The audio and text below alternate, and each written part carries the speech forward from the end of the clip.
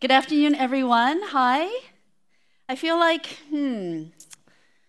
a lot of people who've been traveling during the summer are back, and then I feel like a new batch of people are gone because they didn't travel during the summer, and this is their last weekend to do something before school starts and all that stuff. So then a different group of people are gone. But we're glad we have visitors today here for the first time, and hopefully starting next week, we will be back to our regular schedule where we will have a full house. So, welcome everyone. Today is the first Sunday of September. I cannot believe that summer is gone. And I'm looking forward to winter and to fall and everything. Today is what we call Promotion Sunday. Is it up here? Oh.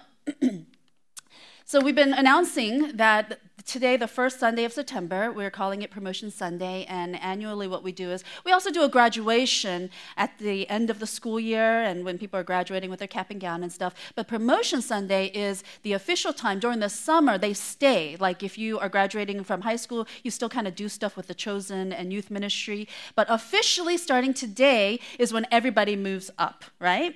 And as I was preparing for today, I was thinking about this word promotion. And I know this is for church, but I was also thinking that it doesn't always have to do with school, right? Or with grades and things like that. It could describe other aspects of our lives. For those of you who are working, when you hear the word promotion, you don't think school. What do you think? A promotion in your position at work, and with it comes more money, hopefully, right? Not just a title and more responsibility or authority and power, but money. Promotion means more money. It could be a promotion in some sort of a club or organization or sports league or something that you're involved in. You could be promoted in there. Or it could be here at church. So as I was saying, today officially, JAM, which is our preschool ministry, they will be promoted and will now begin to worship and do things with our Hope Kids elementary ministry. And then Hope Kids, the elementary school age, when the fifth graders are being promoted, they will join our youth ministry, which is called Chosen, and they get together Friday nights, as well as we do not have a separate youth worship service like many churches do. So if you look around, you will see sixth graders, seventh graders, really young ones among us because we worship together with youth included. And even we have Hope Kids, who is a youth ministry. When they are seniors in high school, they're graduating into college or that college age. We have Hope Generation, that's what it's called, and they go into that. You know, these days, not everyone goes to college. And so you'll notice that we're trying to shy away from saying college group. Because again, a lot of people do gap years. A lot of people opt to not go to college at all. So it's that college age or young adult ministry. And then you can kind of get promoted out of being a young adult into fully adult. I don't know how and where that happens. When do you stop getting called young adult and be called just adult and then old adult? I don't know. But regular adults, the working folks, but you have to be single to be part of ARC. You get promoted from a young adult or college age into working adults. And then you become from ARC to Covenant, which is our married ministry and families. And so you get promoted from your single status into married status, and you get to go into Covenant. So promotion, not just school, but just in a way of life. I'm not saying one community group or ministry is better than another. Just saying that the definition for our purposes when we say promotion means it's a recognition of an advancement or furtherance of your stage in life. So it's an advancement, recognition of the advancement or furtherance of your stage in life. So you're just kind of getting promoted in your stage of life. Now, some of you may be currently going through a time of transition in your life. And I feel as Brian was leading the praise of worship this morning, he was saying that there's a lot of change he was feeling, and I believe definitely from the Lord speaking, that among us sitting here, some of us or many of us are experiencing some transition, some change in our lives. Whether you've just started a new school, so, left your elementary school and you started middle school, or you've started a different school. Whether you started a new job, or you had to switch locations regarding your job, or whether you started a new relationship, changes happening, or you might have ended a relationship. So these are big, big life changes. So the question I want to ask you to consider this afternoon is, are you where you should be? Are you where you should be? Think about that for a moment. Ponder that. Ask yourselves, am I where I'm supposed to be? Am I where I should be? There are few things more satisfying in life than knowing that you are exactly where you're supposed to be, doing exactly what you're supposed to be doing. Am I right? There are fewer things more satisfying than to be able to confidently, joyfully say, I am exactly where I'm supposed to be. And I am doing exactly what I'm supposed to be doing. And you've got that joy, that confidence of knowing that you're doing what you were built and made to do, called to do. You're exactly where God has called you to be and where you are thriving and being challenged and where you are. There's nothing better than that. So let's open our Bibles to 2 Samuel chapter 11. 2 Samuel chapter 11. Turn this on, the clicker. All right, the question is, where should you be? 2 Samuel 11, and later we're going to look in the New Testament as well to Luke chapter 2. So 2 Samuel chapter 11, this chapter contains the very well-known story of King David and Bathsheba. Now, coincidentally, our Thursday morning women's Bible study group, we have an Oasis, and it's a bunch of moms with young kids. We get together every week for Bible study, and we just studied Bathsheba.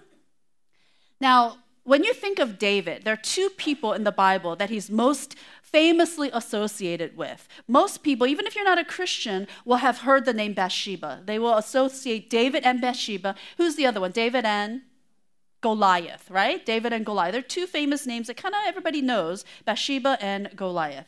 And I'm sure you're familiar with this very shameful episode in the life of David. It's a very shameful thing. At this point in his life, David is king. He is on top of the world. He has everything going for him. He's living in a palace. He is the king. He's defeated the Philistines, Goliath and all that. He's defeated the Moabites, the Ammonites, the Edomites, the Amalekites, all the ites. He's defeated all of them. And previously in chapter 8, there's this phrase that gets repeated over and over again in chapter 8. It says, the Lord gave David victory wherever he went. So it wasn't just by his own strength and might, but the Lord gave David victory wherever he went. It's obvious that David is highly favored. He's got great favor on his life by God, and he is enjoying the successes that God is giving him. Again, it's not because he's any better in the human sense, but God is on him. He is anointed. God is powerfully blessing him. His grace is upon him, and he has it all. So what happened? Let's take a look here. You may read the story on your own sometime. It's, not that long, just chapter 11 here, but I'm just going to summarize it here so that we don't have to kind of read through the whole thing, but you can follow along. So one day, David's men, they're all off fighting. They're on another battle, another conquest, another, battlefield. But David stays behind. And he's relaxing on the rooftop. He's got up from sleeping. It's at night. And he's, probably pacing or walking, relaxing. It's a cool night on the rooftop of his palace. When he's kind of looking out over his kingdom, he accidentally catches a glimpse of a beautiful woman. And she's naked, she's bathing. Accidentally catches a glimpse, beautiful woman bathing. So he finds out her name. He asks, his workers, finds out her name and who she is. And he has her brought to the palace. You know what happens, rated R movie. He sleeps with her and she becomes pregnant.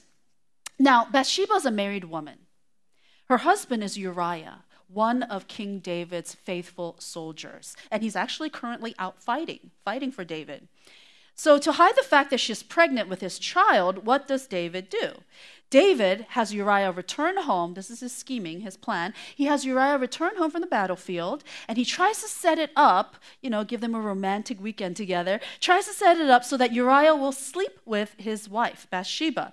That way, when people do the math, and they count she had her baby, 9 months later, and they find out that she's pregnant, no one will question the paternity and who the father is because they'll remember, Uriah came home that weekend and, 9 months later, she's having a baby. So no one will question it. It may not work today because we've got paternity tests, we've got DNA and things like that. But back then, people would be like, oh yeah, and just assume that Uriah is the father. But the plan doesn't work because Uriah refuses to go home. He refuses to sleep with his wife and be comfortable in his own bed.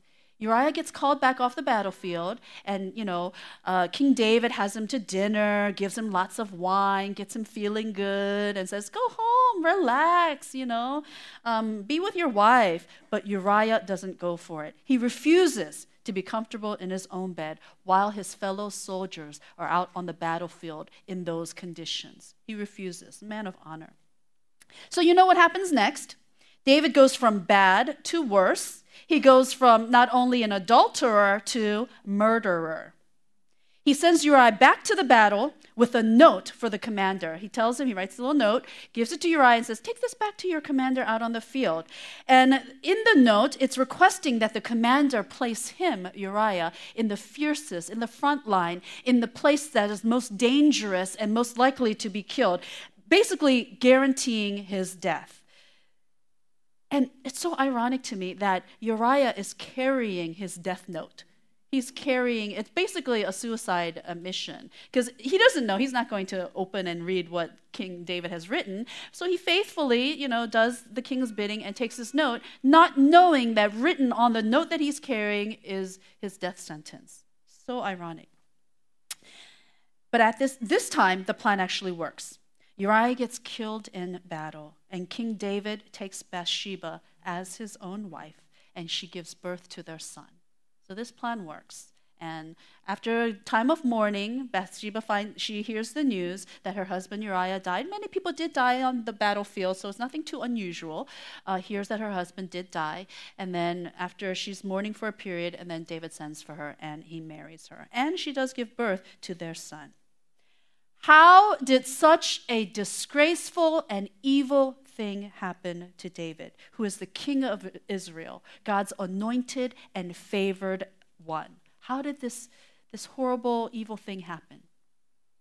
I believe that the main contributing factor is found in verse 1. Let's go back to verse 1. 2 Samuel chapter 11, verse 1 reads, in the spring, at the time when kings go off to war, David sent Joab out with the king's men and the whole Israelite army. They destroyed the Ammonites and besieged Rabbah, but David remained in Jerusalem. What's David doing at home? It's supposed to be a time when kings go off to war, right? It says, at a time when kings go off to war. What's David doing at home? Let's look at verse 11.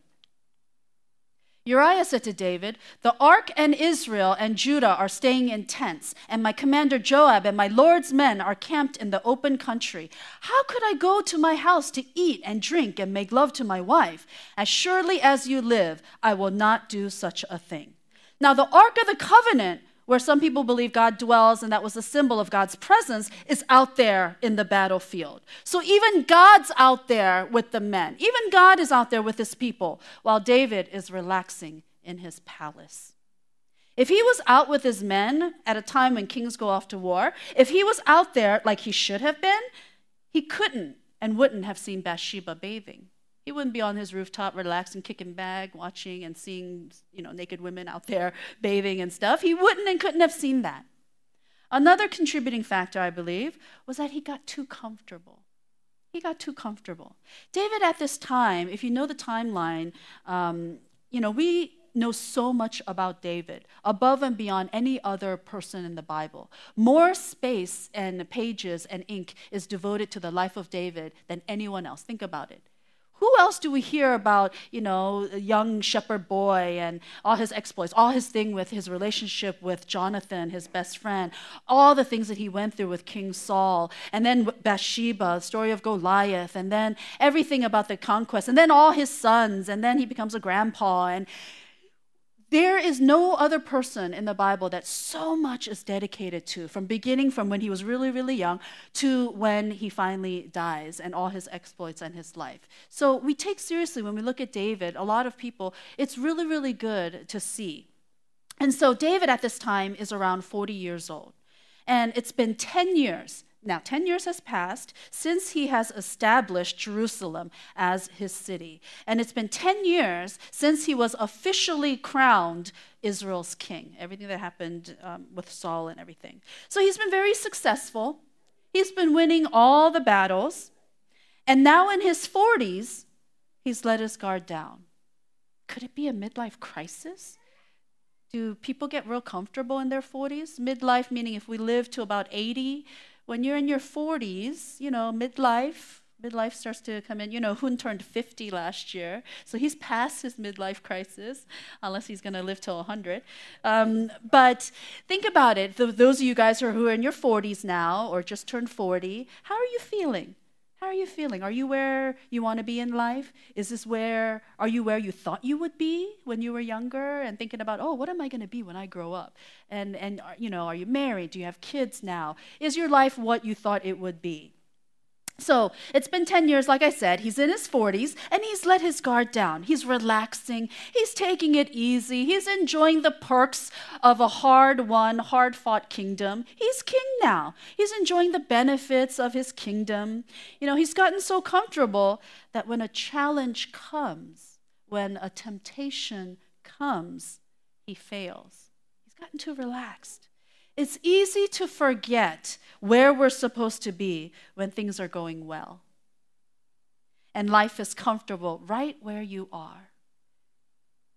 It's easy to forget where we are meant to be, where we're supposed to be, where we should be, when where you are becomes really comfortable and it's smooth sailing and things are going well for you. So you don't look to see where else I should be. Things are good right here. This is where I should be. And then we may become complacent. We may become lazy. We may become less vigilant about our spiritual health and other things in life. You may become complacent and lazy about other things, whether it be your physical health too, or your relationship health, things like that. There's a story of a young man that was hired by a logging company. And we were just recently in Alaska, and on this remote island, Cake, we're going to do our vision mission presentation next Sunday. But on this remote island, what we found out was it's mostly the Tlingit Native American Native people who live there, right? So there's no Caucasian white people, but there's a few. But the few who were there, we were talking to them, they've lived there for now 50 years or more. Nobody just moves to that island, okay? So people who are there have been there a long time. And we found out that this one lady who we really got close to, Amy and I, she got there because she's actually from British Columbia, from this town called Chilliwack, British Columbia. And she had ended up in Alaska on this remote island because her father was a logger. So there was a lot of logging operations happening, and a lot of people from the lower 48 or from British Columbia and Canada would go to these remote islands because they would do a lot of logging and things like that. So this story involves a young man. He was hired by a logging company. He was really strong. He was energetic. He was gung-ho. He's a good worker. And so he could cut more trees than anyone else. You can imagine, just young, robust, person. And there was a much older gentleman who was already working for this logging company who was already there. And this older gentleman would stop, and he would take a break several times throughout the day. The young man, he'd keep cutting, logging and cutting with his chainsaw, all these trees. And he would surpass the older man, in his productivity. So he was able to produce and do a lot more cutting than this older man. But after several days, the young man's his production, it started to decrease and kept going, so much so that he eventually got fired because his production had decreased so much. And he couldn't understand how the old man who would stop and rest could still beat him in terms of output and production. And as he was leaving, cleaning out his locker or whatever, because he got fired, he stops and he asks the old man, he says, "When you rested, I continued cutting. I outworked you, and yet you outproduced me. How is that possible?" And the old man replied, "I wasn't resting. I stopped to sharpen my blade and adjust my chainsaw and oil it. Because you never stopped to sharpen your edge, the greater your labor, but the less you accomplished. Because you never stopped to sharpen your blade and oil chainsaw and adjust it, the greater your labor, but the less you accomplished. The point here is we have to remain sharp. We have to remain sharp. We can't be dull. We have to take those times to take a step back, recalibrate, readjust, refocus, and think.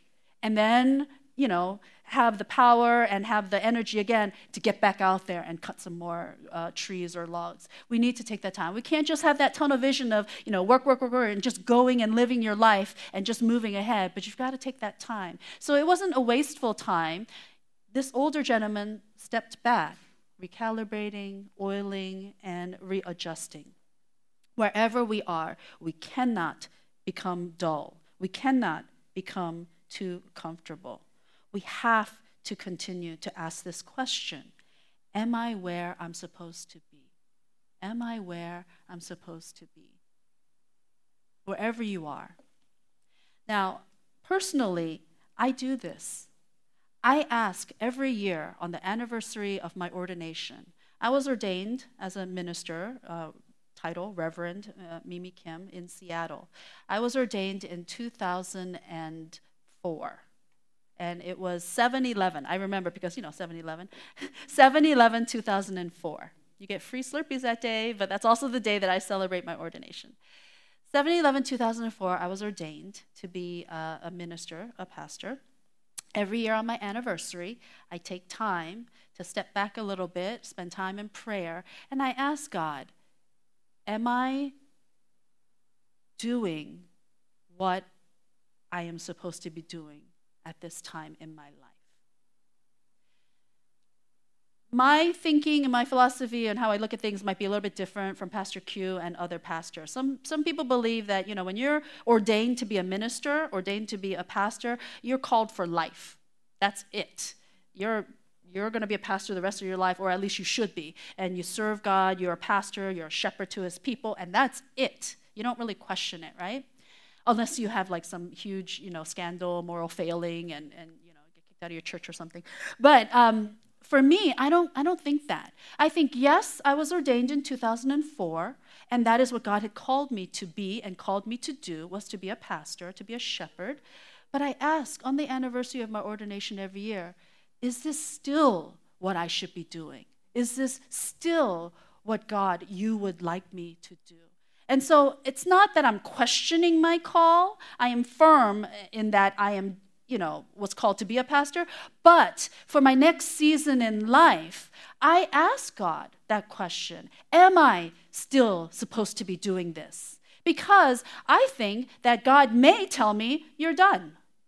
For this many years, you've done what I've called you to do, but now this is your second career, or why don't you do this or do that? And I'm ready to hear that from God. So I will take a step back on my anniversary date, 7/11, 2004, and say, do you still want me to be a pastor? Do you still want me to be a minister doing this? And ask God. So far, he has said yes. He has said yes until now. And then also, at the end of the year, toward the end of the year, when we're already talking about next year, vision planning, calendar, setting the church calendar for the next year and things like that, toward the end of every year, I also take time to ask God, should I, and in the next year, still be at Hope Church? I ask God that too. Those of you who really love me and don't want me to ever leave, probably not all of you, but, sorry to say, I do ask that. I ask, God, next year, do you want me to be in Maryland? Do you want me to be one of the pastors at Hope Church? Or do you want me somewhere else? I ask.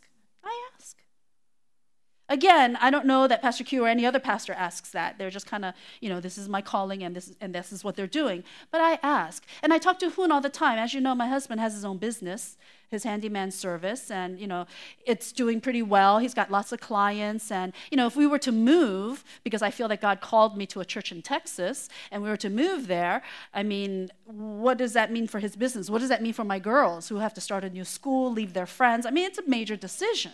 It's not just, oh, God told me, so we're doing it. But I got to talk with my family, my daughters, my mom. She's a widow. My father passed away. She lives here in Maryland.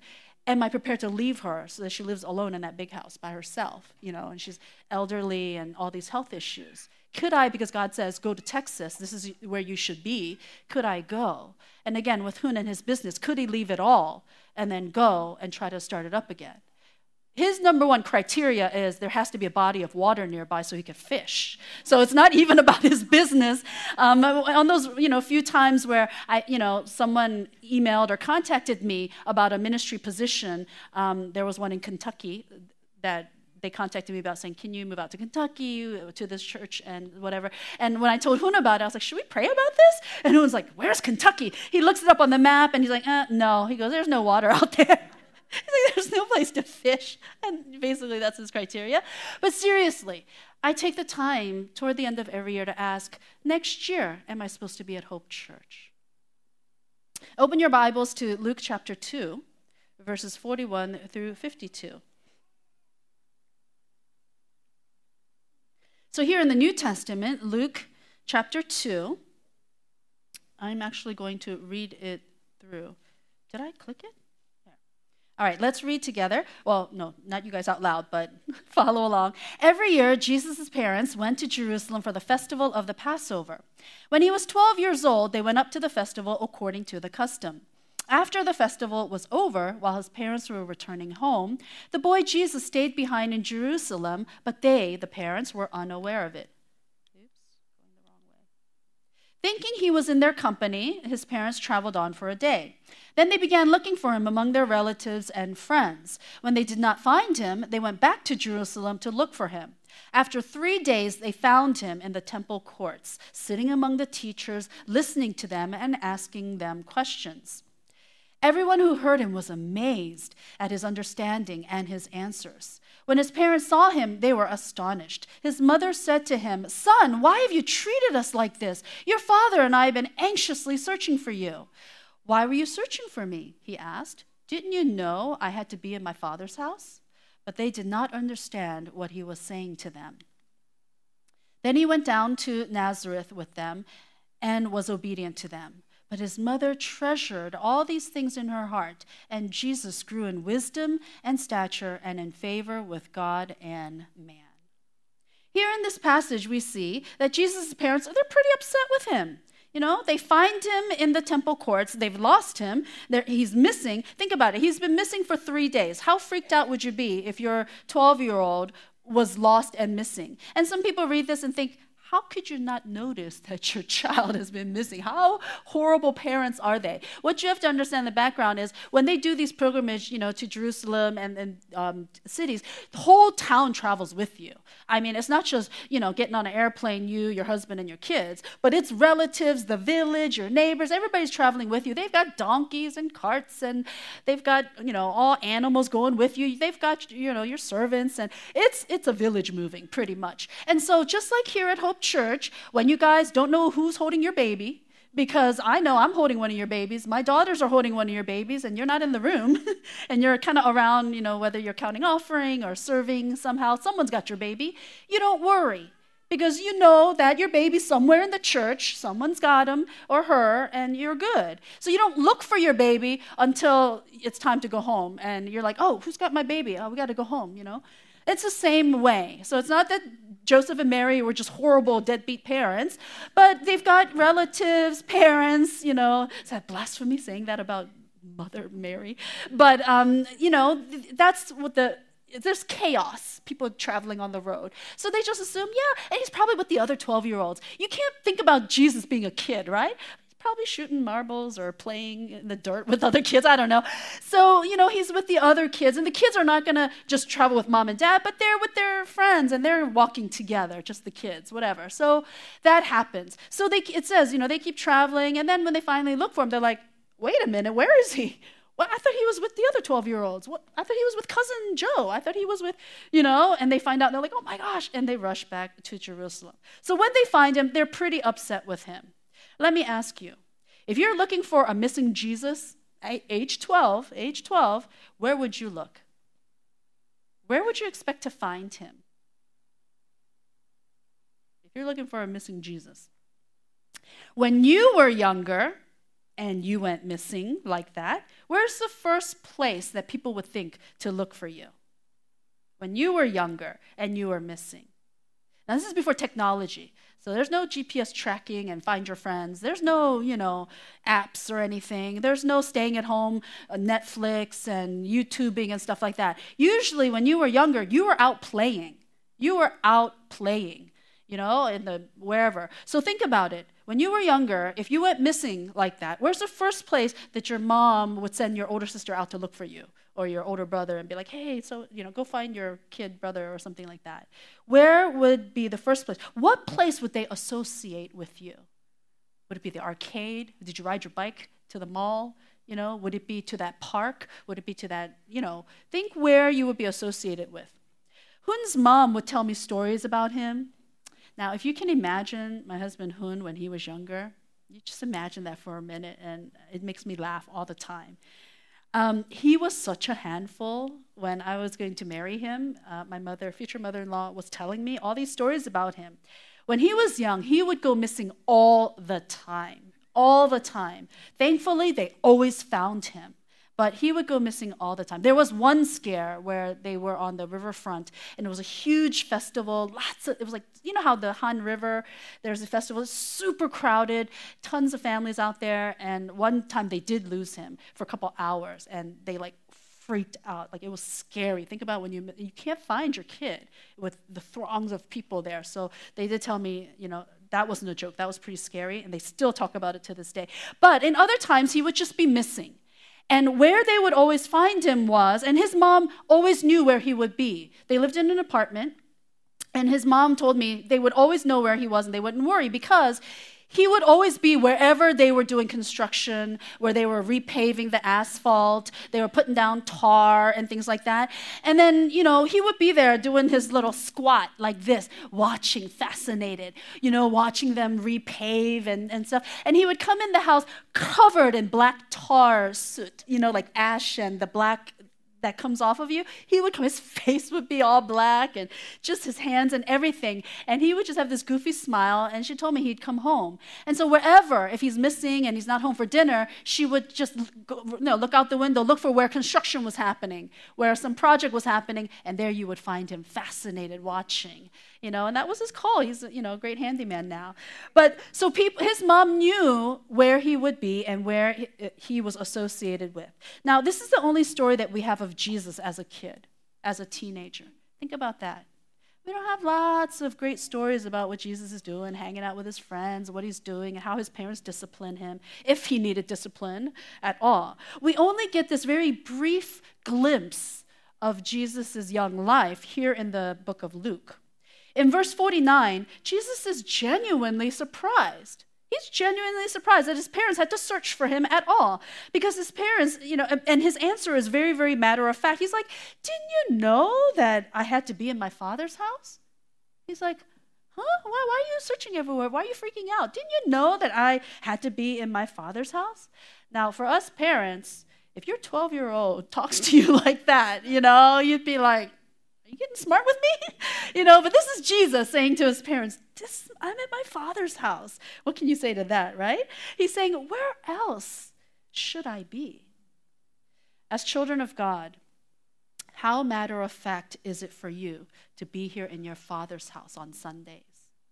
How matter of fact is it for you to be here worshiping with the community and with the body of Christ on Sundays? When I was in high school, I was pretty active and involved in my youth group. Most of you know Pastor Q was my youth pastor, so of course, he ran a tight ship. But, I was pretty involved and very active in my youth group. I was one of the officers and my friends. And, every Friday night we would come to church. We had Friday night prayer meeting. Those prayer meetings were intense, but we loved it. Friday night prayer meeting every Friday at the church. So at school, my friends were mostly non-Christian. I also did not hang around with other Asians. I'm sure you'd be really surprised to know, but most of my friends were not Asian and they were not Christian. And my friends would do stuff on Friday nights. They would have parties or get-togethers or things that happen. And then I would hear about it at school on Monday morning, And there was no social media back then. There was no smartphones. There was no, real-time posting, selfies, and live streaming of events. So this whole thing of FOMO, fear of missing out, you didn't know you were missing anything until Monday morning. Now you know you're missing. You're like, oh man, I should be there right now. They didn't invite me to this, and you know who's where and who's hanging out with who, and you're missing out. You didn't get the invite. But back then, you didn't even hear about it until Monday morning when your friends started talking about it. And you're like, I wasn't invited, right? And so I would be hurt. I'd be hurt Monday morning. And I'd be like, oh man, they didn't tell me, they didn't invite me. So when I finally said something to my friends, their response caught me off guard. Their response was, they're like, Mimi, we know you always go to church on Friday nights. We assume that, and we don't even bother to ask you because you're going to say no. That's what they said to me. All my friends knew that on Friday nights, they could find me in my father's house. That's where I was going to be. They respected that, and they didn't even bother to ask me because they knew I was going to say no. Oh, I got to go to church. So back to the question, are you where you should be? Should you be out overseas on missions? Did you commit or say yes to God earlier in life, and for whatever reason you haven't been able to commit to that, or you haven't been able to do or be where you're supposed to be? Should you be working where you are? Think about where you're working. Should you be working where you are? Should you be living where you are? Howard County, Montgomery County, inner city, suburbs, urban, suburban, whatever city or town. Are you living with your parents? Are you living with a roommate? Are you living with your boyfriend, girlfriend? Should you be living where you are? Should you be going back to school for another degree, continuing education? These are big life decisions. Should you go back? Should you learn something else? Should you be in the relationship that you are in? Is that where you're supposed to be, in that relationship with so-and-so? Should you be an elder or deacon serving here at Hope Church? Is that what you're supposed to be doing? Serving actively and have become an elder or deacon? Wherever it is you should be, you need to stay sharp and you need to be alert and never get too comfortable. Never be afraid to ask, am I where I'm supposed to be? Am I doing what I'm supposed to be doing? Wherever you're supposed to be fully there and make it count. Be fully there. If you are where you're supposed to be, relish it. It may not always be that that's where you're going to be. It may not be that I'm always going to be a pastor. It may not be that I'm always going to be at Hope Church. So while I'm here, while I'm doing what God wants me to be doing, where I'm supposed to be doing it, I need to thrive. I need to relish, enjoy. I need to be challenged and love it and just grow in it. Make it count. As I said in the beginning, there are few things more satisfying than knowing that you're exactly where you're supposed to be, doing exactly what you're supposed to be doing. That is my challenge to you today. And today is the very first Sunday of the month. And yes, all of you sitting here are exactly where you should be. And we're going to do exactly what we're supposed to be doing, which is communion. We're reminded as a commandment from our Lord Jesus, and as Paul has written, that we are to regularly come together as a body of Christ, to break bread together, and to do this in remembrance of him. So if I could have the ushers come. And let's just prepare our hearts as we're thinking about, as you're sitting there, am I where I'm supposed to be, doing what I'm supposed to be doing? Consider that as we participate in communion today.